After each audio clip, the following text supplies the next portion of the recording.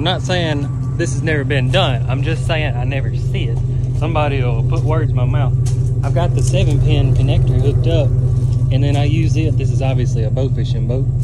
And I've got backup lights there, backup lights there. My light come on, but you can see, makes it a heck of a lot easier going down the boat ramp. And it charges my batteries on the way over there. And I've got interior lights run off that, so as soon as you hook it up to the trailer, you can see get all your stuff out there easier.